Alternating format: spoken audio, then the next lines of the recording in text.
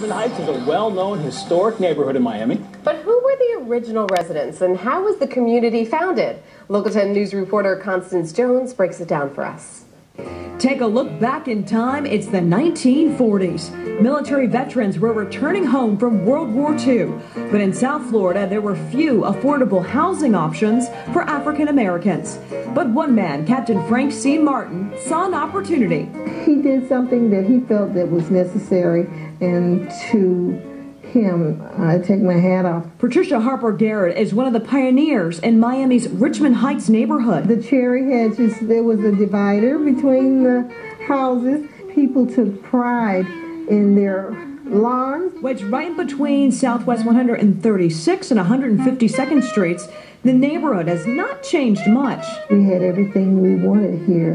We had all of our doctors. Captain Martin made sure all of these things were in our neighborhood. Including the ice cream man, who's been here for decades. And to serve as a reminder to everyone in this community, this monument was built to pay tribute to the pioneers here in Richmond Heights. Part of that rich history stands here at the Second Baptist Church. The multi-generational that are here in the church, they're like 4 generations in the same worship service together. This neighborhood became a tool for social change, leading all the way to the White House.